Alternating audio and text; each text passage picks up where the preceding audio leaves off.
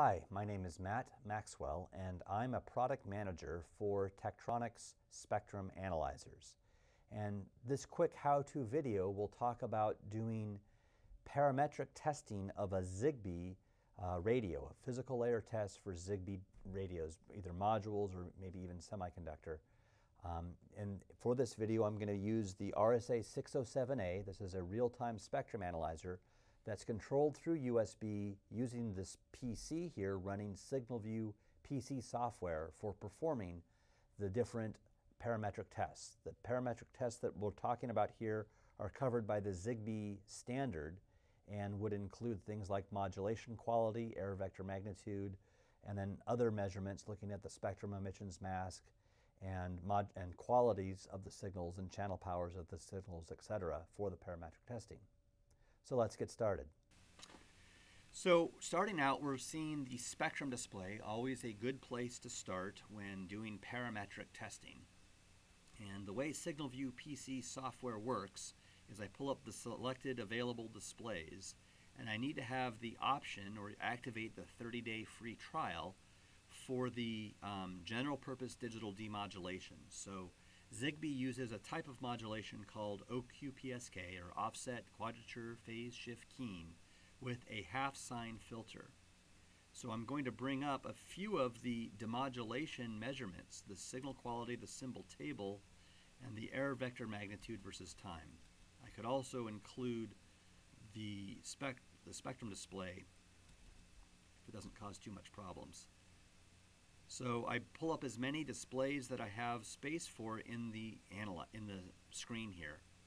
And what I see right away are a few things that are occurring. First is that the constellation diagram on this display appears to be losing lock. And the reason for that is that I actually am not triggering on this bursted signal. However, I reassuringly do see the correct constellation. So let's go ahead and turn on the trigger so we have a little bit more stable measurements. It's important when you turn on the trigger menu here, turn on, that I set the RF, the source of the RF input, tell it it's a power trigger, and that the level is set correctly so I'm getting good consistent triggers. And now I see the constellation diagram does look correct. What's often important for doing a series of parametric tests is looking for the signal quality, the RMS and peak values. Now you may need to change frequencies within the ISM band or change other signal conditions to perform tests for the signal quality repetitively. Another type of test for parametric testing that's useful is if we go to RF measurements and bring up the channel power test.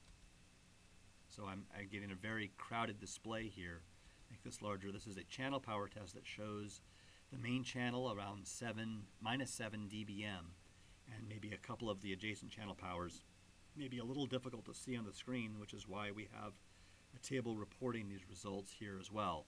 All of the measurements that you see here and in the demodulation are available programmatically to set up automatic test equipment code to get these results repetitively. EVM versus time is another interesting measurement, maybe not done for parametric testing, but like the name of the display implies, I'm showing each constellation diagram measurement point, EVM point, versus symbol here. A note about the constellation diagram, it appears a bit strange. The way that ZigBee signals work is that the I and Q have a 90 degrees phase difference between them. So if I go to the settings here, I can have the Q offset removed and have the constellation diagram line up, but now it shows a lot of zero crossings. One of the advantages of using a ZigBee device is I physically, in reality, don't have the ZigBee crossings, but it makes it difficult to display this abstract implementation of ZigBee signals in the constellation diagram. So you can look at this either way, either with the constellation diagram showing up at the expected points or without the Q offset removed, that shows physically how the signal is really being transmitted, avoiding the zero crossings. It's a technique that's used to help save on battery life for ZigBee devices.